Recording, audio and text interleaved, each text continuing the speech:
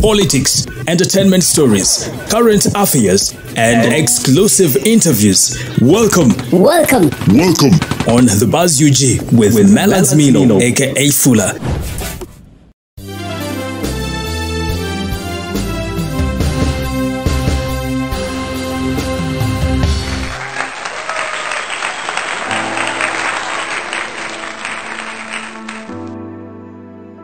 Okuba kufa bagenda tutta kubanga nze wisdom sora kulekera okwogera kati kyennyongeddeko nti woba oli musiraamu zabanza abasiraamu eswala 5 zinywezi.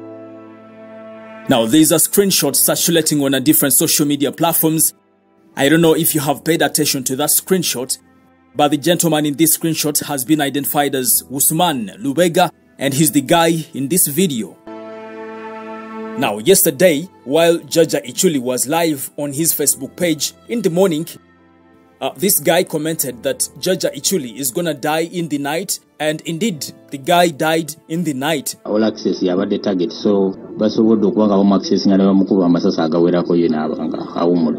Well, the statement was written in Luganda. Kasta ogenda kufa echiro.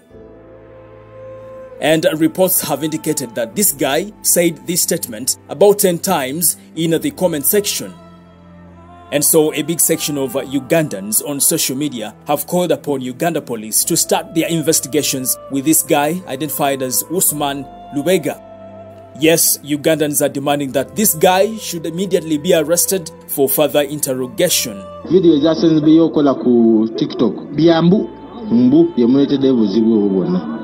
Ekitugude mu matu tufune ekikangaba ky'amaanyi olw'ensonga nti twali twankafuna ekikangaba wali ekya minisita okufa, so tubadde tutidde nnyo n'amaanyi ng'ate tufunye amasasi agakola ki amalala. Gano tegabadde mangi, tegatukanze nnyo kubanga gabadde matono n'abalala tebagawulidde, so tutidde nnyo ne tugamba so ne tuddukirawo ne tugamba okutuuka nga motoka ya papa waffe yekoleki yeguddemu obuzibu. Yesterday, Uganda police through their social media platforms said they have commenced investigations into this matter, and hopefully we get to know the killer of Jajja Ichuli. Fetukulidde ku mulembe nga Museveni ali tolerant. Museveni gosola nze mbaddeko lwasitula mbadde wantu wonna nalabako radio nga kyenkana alinnya ku mmeeza nga tuli lwasitula abakuumi bajjayo bati n'abakola bwati because the guy is tolerant. Mbaddeko ko meeting buli omu n'avaako n'anyiga nange nevaako nze lumu naviirayo muzeeyi wange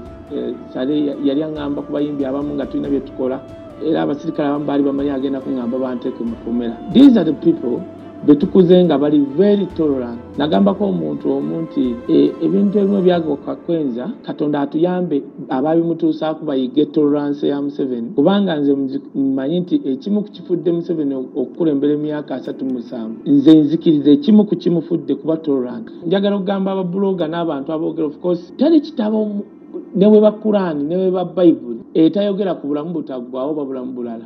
Leero oli mulamu enkya toli naye weebuuza oyibiridde otya ne Katonda wo. Kino kibazzayo abantu ffenna abatulaba oba abatutta oba bagala tutta. The next day ogenda kunsanga nga ndi mu ggulu banga ndi mu jjana. The question is gwe kyogenda oga kubanga ebitabo ebitukuvu newe ba Kurani bitugamba nti waliwo obulamu obutaggwaawo ate bwe bungi either obumala mu ggulu oba mu geyeena. Problem eri mu Uganda nti ndowooza eddiini eweddewo abantu ne balabanga abagenda okuwangala okusukka abalala naye nowangala it's a matter of ani asooseeyo.